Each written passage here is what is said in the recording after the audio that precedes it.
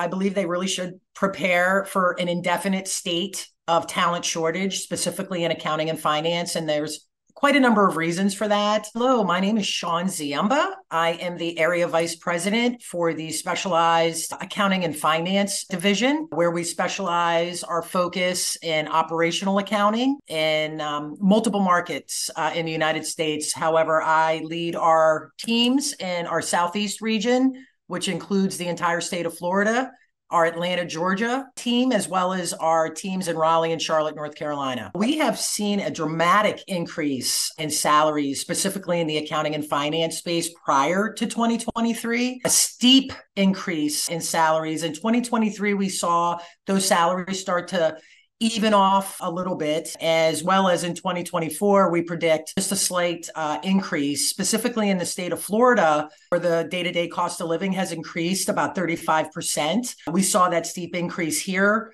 And this year, we're looking at most likely about a 4.4% increase in salaries over 2023, which is a lot lower than, again, what we saw in 2022. What I attribute to those salary trends, other than the steep cost of living increase, is just the challenge to find talent in accounting and finance. It's very difficult to uncover talent. You have to be market competitive with the salaries.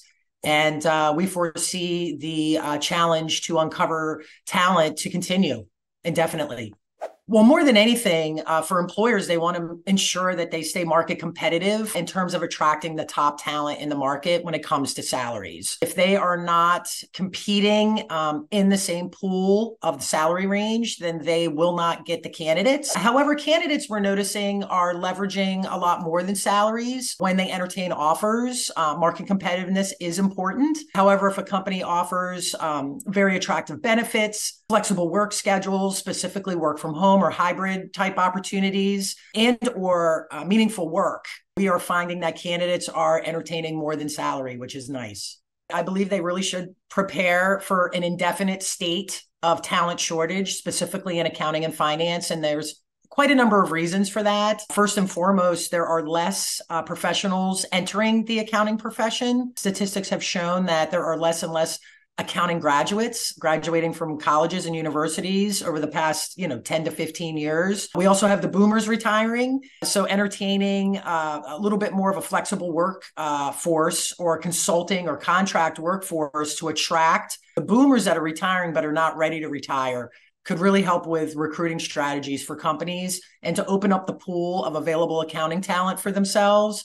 And third, we've seen a sharp decline in immigration, specifically in Florida, where we had experienced, talented, degreed accounting professionals outside of the U.S. coming into the U.S. We haven't seen as many of those candidates, which is making it even more challenging. So for employers, I just say to buckle in, be prepared for a talent shortage, open your minds to different options and opportunities of work situations, have flexibility. For employees, I tell them to continue to be realistic in terms of their salary expectations, flexible on salary expectations when there are other, options or other aspects to an offer like benefits and flexible work situations.